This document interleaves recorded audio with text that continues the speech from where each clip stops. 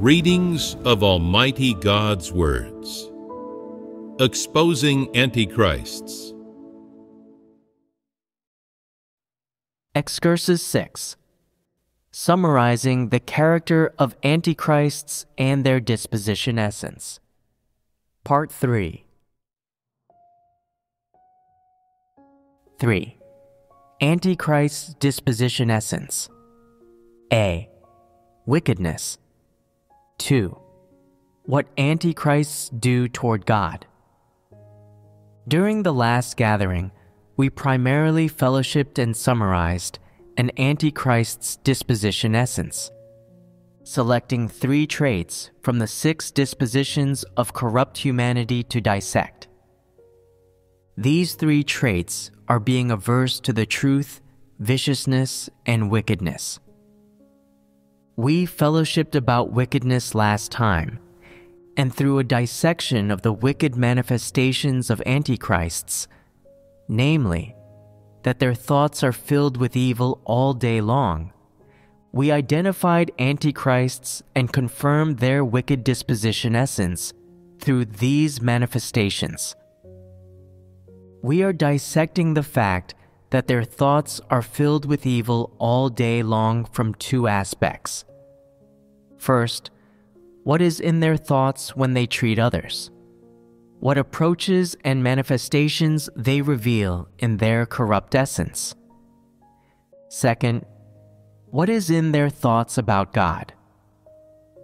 We finished fellowshipping about how they treat people. As for what ideas, notions, viewpoints, and motivations Antichrists have, and even the predetermined actions in their minds toward God, we partially fellowshipped about this last time. For example, doubt, scrutiny, and what else? Doubt, scrutiny, suspicion, and guardedness. Now, let's fellowship about Antichrists testing God. E. Testing. What are the manifestations of testing? Which approaches or thoughts manifest a state or essence of testing? If I have committed a transgression or done something evil, I always want to probe God, demand a clear answer, and see if I will have a good outcome or destination. This has to do with thoughts. So, generally, when one speaks or acts, or when they face something, which of their manifestations is testing? If someone has committed a transgression and feels that God might remember or condemn their transgression, and they themselves are uncertain, not knowing whether God will actually condemn them or not, they come up with a way to test it, to see what God's attitude really is. They start by praying, and if there is no illumination or enlightenment, they think about completely breaking off their previous methods of pursuit.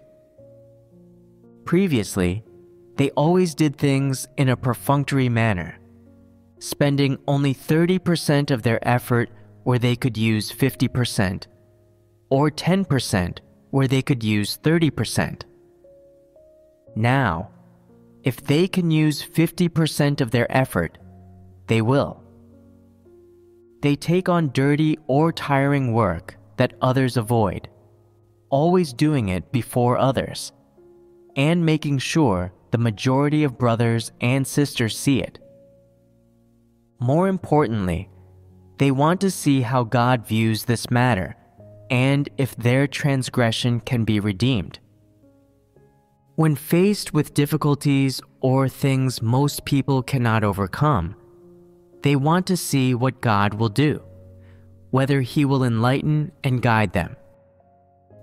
If they can feel God's presence and His special favor, they believe that God has not remembered or condemned their transgression, proving that it can be forgiven. If they expend themselves like this and pay such a price. If their attitude changes significantly, but they still don't feel God's presence, and they certainly don't feel any discernible difference from before, then it's possible that God has condemned their previous transgression and doesn't want them anymore. Since God doesn't want them, they won't put in as much effort in the future when they do their duty. If God still wants them, doesn't condemn them, and there's still hope for them to receive blessings, they will put some sincerity into doing their duty. Are these manifestations and ideas a form of testing? Is this a specific approach? Just now, you only mentioned one theoretical aspect, but you didn't specifically get into the detailed manifestation of testing God and what concrete approaches and plans they have in their hearts toward this matter, or expose what the viewpoints and states of Antichrists are when they engage in this activity. Some people constantly lack any knowledge or experience of God's almightiness and His scrutiny of the depths of the human heart. They also lack a genuine perception of God's scrutiny of the human heart. So naturally, they are filled with doubt about this matter. Although in their subjective wishes, they want to believe that God scrutinizes the depths of the human heart, they lack conclusive evidence. Consequently, they plan certain things in their hearts and simultaneously begin to execute and implement them. As they implement them, they continually observe whether God truly knows about these, whether the matters will be exposed, and if they remain silent, whether anyone can figure it out, or if God can reveal it through a certain environment. Of course, ordinary people may have some uncertainties more or less about God's almightiness and His scrutiny of the depths of the human heart. But Antichrists are not simply uncertain.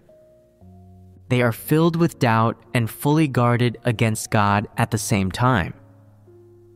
Therefore, they develop many approaches to test God. Because they doubt God's scrutiny of the human heart, and, even more, deny the fact that God scrutinizes it, they often think about certain matters. Then, with a bit of fear or some inexplicable feeling of horror, they secretly spread these thoughts around in private, misleading certain people. Meanwhile, they continually expose their arguments and ideas bit by bit. As they expose them, they watch whether God will hinder or expose this behavior of theirs. If He exposes or defines it, they quickly retreat, changing to another approach. If it seems that nobody knows about it, and nobody can see through them or into them, they become even more completely convinced in their hearts that their intuition is correct and their knowledge of God is correct. In their view, God's scrutiny of the human heart is basically non-existent. What kind of approach is this? This is the approach of testing. Antichrists, due to their inherently wicked disposition, never speak or act straightforwardly. They do not handle things with an honest attitude and sincerity, or speak using honest words and act with a heartfelt attitude. Nothing they say or do is forthright, but rather circuitous and furtive, and they never directly express their thoughts or motivations. Because they believe that if they express them, they would be fully understood and seen through. their ambitions and desires would be exposed in the light, and they would not be seen among other people as high or noble, or be looked up to and worshipped by others. Hence, they always try to conceal and hide their disreputable motives and desires. So, how do they go about speaking and acting? They employ various methods. Just as there is a saying among non-believers, sounding out a situation, Antichrists adopt a similar approach. When they want to do something and they hold a certain viewpoint or attitude, they never express it directly. Rather, they use certain methods such as subtle or inquiring methods, or worming things out of people to gather the information they seek. Because of their wicked disposition, Antichrists never seek the truth, nor do they want to understand it. Their sole concern is their own fame, gain, and status. They engage in activities that can give them fame, gain, and status, avoiding those that offer no such things.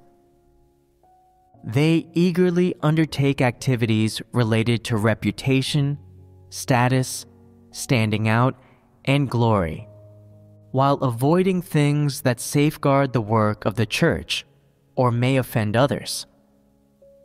Therefore, Antichrists do not approach anything with an attitude of seeking. Rather, they use the method of testing to sound things out, and then decide whether to proceed. Antichrists are just this cunning and wicked. For instance, when they want to know what kind of person they are in the eyes of God, they don't assess themselves through God's words by coming to know themselves. Instead, they inquire around and listen for implied speech, observing the tone and attitude of leaders and the above, and looking in God's words to see how God determines the outcomes of people like them. They use these paths and methods to see where they belong within the house of God, and find out what their future outcome will be. Doesn't this involve some nature of testing?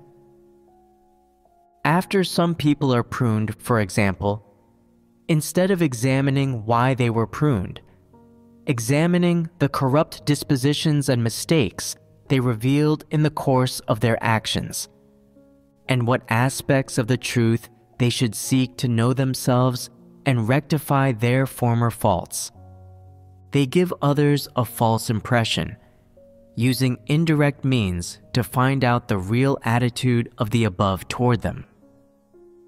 For instance, after being pruned, they quickly bring up an insignificant issue with which to seek the above, to see what kind of tone the above has, whether they are patient, whether the questions they are seeking will be answered seriously, whether they will adopt a softer attitude toward them, whether they will entrust them with tasks, whether they will still regard them highly, and what the above really thinks about the mistakes they committed previously. All these approaches are a kind of testing. In short, when they face such situations and exhibit these manifestations, do people know in their hearts? So, when you know and you want to do these things, how do you handle it? Firstly, at the simplest level, can you rebel against yourself? Some people find it challenging to rebel against themselves when the time comes. They think it over. Forget it. This time, it has to do with my blessings and outcome. I can't rebel against myself. Next time. When the next time comes, and they meet again with an issue involving their blessings and outcome, they still find themselves unable to rebel against themselves. Such individuals have a sense of conscience, and although they don't possess an Antichrist's disposition essence, it's still quite troublesome and dangerous for them. On the other hand, Antichrists often entertain these thoughts and live in such a state, but they never rebel against themselves because they lack a sense of conscience. Even if someone exposes and prunes them, pointing out their state, they persist and absolutely won't rebel against themselves, nor will they hate themselves because of it, or let go of and resolve this state. After some Antichrists are dismissed, they think, being dismissed seems like a normal thing, but it feels somewhat disgraceful. Though it's not a significant matter, there's one crucial thing I can't let go of. If I'm dismissed, does that mean the house of God will no longer cultivate me? Then, what kind of person will I be in God's eyes? Will I still have hope? Will I still be useful at all in the house of God? They contemplate this and come up with a plan. I have 10,000 yuan on hand, and now is the time to use it. I'll offer this 10,000 yuan as an offering, and see if the above's attitude toward me can change a bit, and if they can show some favor toward me. If the house of God accepts the money, it means I still have hope.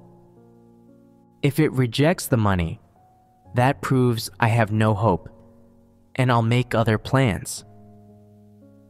What kind of approach is this? This is testing. In short, testing is a relatively apparent manifestation of the wicked disposition essence. People use various means to obtain the information they desire, gain certainty, and then achieve peace of mind.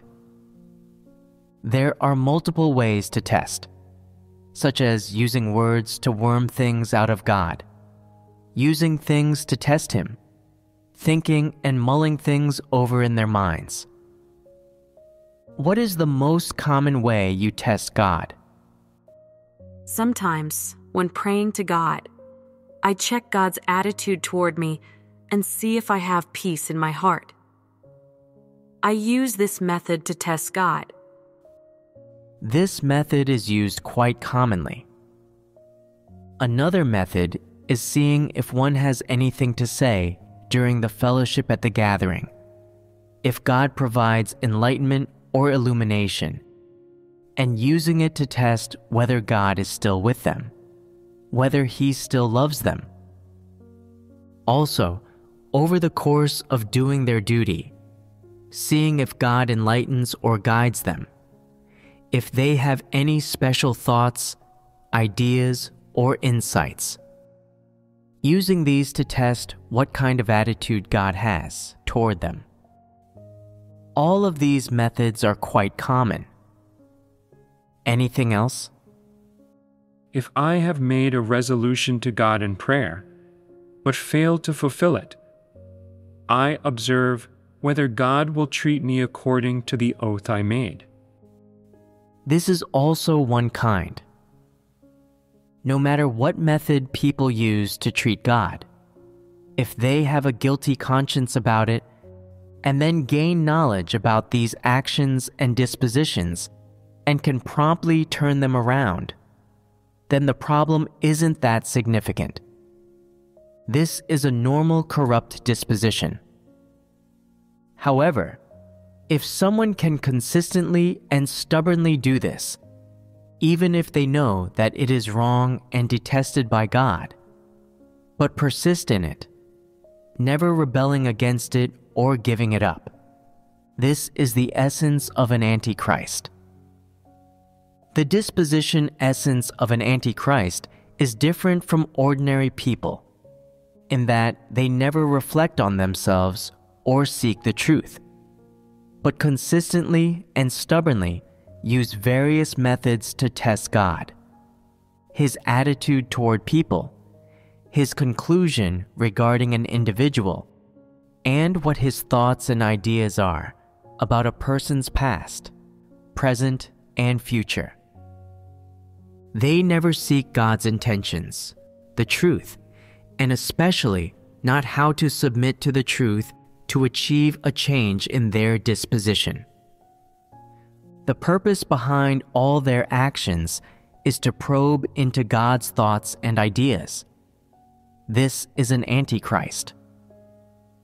This disposition of Antichrists is clearly wicked. When they engage in these actions and exhibit these manifestations, there is not a trace of guilt or remorse. Even if they link themselves to these things, they show no repentance or intention to stop, but still persist in their ways. In their treatment of God, their attitude, and their approach, it is evident that they regard God as their adversary.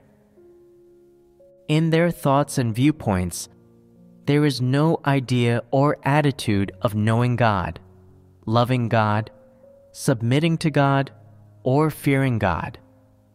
They simply want to obtain the information they want from God and use their own methods and means to ascertain God's precise attitude toward them and definition of them. What's more serious is that even though they align their own approaches with God's words of revelation, even if there is the slightest awareness that this behavior is detested by God and not what a person should do, they will never give it up. In the past, there was a regulation in God's house regarding those who had been expelled or cleared out. If they manifested true repentance afterward and persisted in reading God's words, spreading the gospel, and bearing witness for God, truly repenting, they could be readmitted into the church. There happened to be someone who met these criteria after being cleared out, and the church sent someone to find him, fellowship with him, and tell him that he had been admitted back to the church. Upon hearing this, he was quite pleased, but he pondered, is the acceptance genuine, or is there some idea behind it? Has God truly seen my repentance? Has He truly shown me mercy and forgiven me? Have my past actions really been disregarded? He didn't believe it, and he thought, even though they want me back, I should be restrained and not immediately agree. I should not act as if I had suffered greatly and been so pitiful during these years after being expelled. I need to act a bit reserved and not inquire right after I'm admitted back about where I can participate in church life or what duties I can do. I can't appear too enthusiastic. Although I feel particularly happy inside, I need to stay calm and see whether God's house genuinely wants me back, or is just being insincere in order to use me for certain tasks. With this in mind, he said, during the time after I was expelled, I reflected and realized that the mistakes I made were too significant. The losses I caused to the interests of God's house were immense, and I can never make up for them. I am truly a devil and a Satan cursed by God. However, my self-reflection is still incomplete. Since God's house wants to bring me back, I need to eat and drink even more of God's words, and reflect and know myself more. At present, I am not worthy to return to God's house, not worthy to do my duty in God's house, not worthy to meet with my brothers and sisters, and I am certainly too ashamed to face God. I will return to the church only when I feel that my self-knowledge and reflection are sufficient, so that everyone may validate me. While saying this, he was also on edge, thinking, I am just pretending to say this. What if the leaders agree not to let me back into the church? Wouldn't I be finished? In reality, he was quite anxious, but he still had to speak in this way and pretend like he wasn't too eager to return to the church. What did he mean by saying these things? He was testing whether the church would truly accept him back. Is this necessary? Isn't this something Satans and devils would do? Would a normal person behave this way? A normal person wouldn't. Given such a wonderful opportunity, that he could take such a step is wicked. Being readmitted to the church is an expression of God's love and mercy, and he should reflect on and know his own corruption and deficiencies, seeking ways to make up for past debts. If someone can still test God in this way and treat God's mercy in this manner, then they truly fail to appreciate his kindness. That people develop such ideas and approaches is brought about by their wicked essence. Essentially, when people test God, what they manifest and reveal theoretically always pertain to testing God's thoughts, as well as his views and definitions of people, among other things. If people seek the truth, they will rebel against and let go of such practices, acting and behaving according to the truth principles. However, individuals with the disposition essence of an Antichrist not only cannot relinquish such practices and do not find them hateful, but they often appreciate themselves for possessing such means and methods.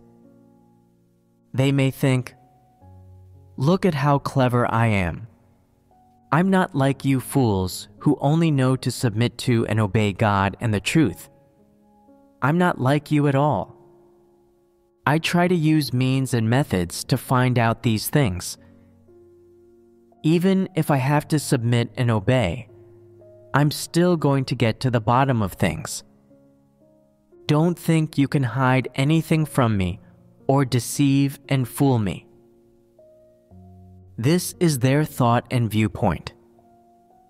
Antichrists never exhibit submission, fear, or sincerity, and much less any loyalty in their treatment of God incarnate. This concludes our discussion on manifestations related to testing.